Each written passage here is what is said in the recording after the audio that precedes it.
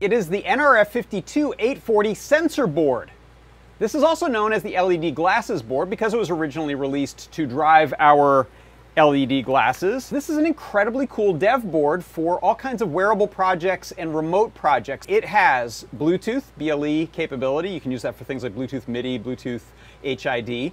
It has an accelerometer on it, so you can do tilt kind of stuff.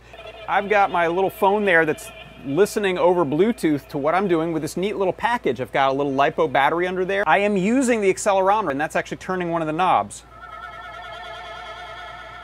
Listen to it as I move the fader.